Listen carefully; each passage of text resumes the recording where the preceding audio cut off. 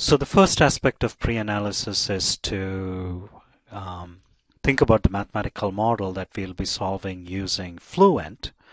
And so here are the governing equations. The continuity equation and the Navier-Stokes equations. And so these are written in, since we make the axis-symmetric assumption here, del is written in cylindrical polar coordinates. So we have three unknowns: pressure, radial velocity, and axial velocity, and we have three equations: continuity, axial momentum, and radial momentum. And we don't need to turn on the energy equation.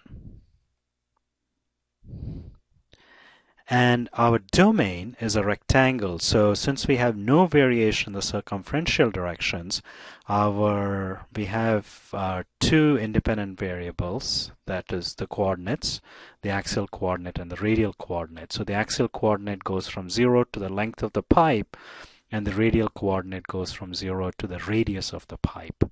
And note that, in FLUENT, the axial direction is called x and the radial direction is called y. So you have to mentally, wherever you see x, you have to mentally think of that as axial, and wherever you see y, you have to think of it as radial. And this shows the boundary conditions. So at the inlet, we specify the velocity to be, whatever value we have, in which case 1 meter per second.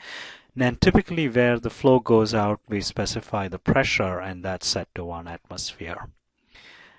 At the wall, FLUENT will impose, we have, that both the axial and the radial velocity is 0, and at the axis we have that the radial derivative is 0 for both the velocity and the pressure. Okay, so the second aspect of pre-analysis is think about the numerical solution procedure used to solve that mathematical model. And so a mathematical model is a boundary value problem, governing equations plus boundary conditions. And through the finite volume method, which does a control volume analysis for each cell, it derives a set of algebraic equations. And these algebraic equations are going to relate velocity and pressure at neighboring cell center values. And also, these algebraic equations are nonlinear because you're going to get terms like velocity squared because of the nonlinear term in the Navier-Stokes equations. So to solve the nonlinear algebraic equations, we need to linearize the algebraic equations about a guess value and then solve it iteratively.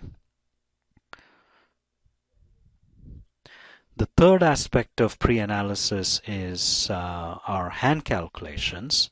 Now, so we have uniform flow coming in. We're going to get a developing boundary layer. They're going to merge, and we're going to get fully developed flow.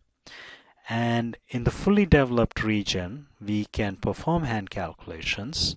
And so we can predict what is the velocity profile. It's a classic parabolic velocity profile that you can find in any Intro to Fluids textbook. So, and if we write that as the ratio of the axial velocity to the average velocity at any cross section, we get that relation. And if you write it in this form, you don't get any dependence on the pressure gradient. And we can also calculate what the skin friction coefficient is, and that's going to be 16 divided by the Reynolds number based on the diameter, and that's 0.16 in our case, since the Reynolds number is 100. In this slide, we situate the hand calculation approach versus the FLUENT approach. So we have a physical problem, we have our mathematical model, which is continuity plus 2D Navier-Stokes in cylindrical coordinates plus boundary conditions. And we can solve those equations directly using FLUENT, which does a numerical solution, and then we get the velocity field and pressure field and so on. In the hand calculation approach, we have to make an additional assumption that we have fully developed flow. And in that case, we can knock off that term in the Navier-Stokes equations, and then we can do hand calculations and predict the velocity and the skin friction coefficient. So both the hand calculation and FLUENT start off are using the same mathematical model, except that we have additional assumptions in the hand calculation.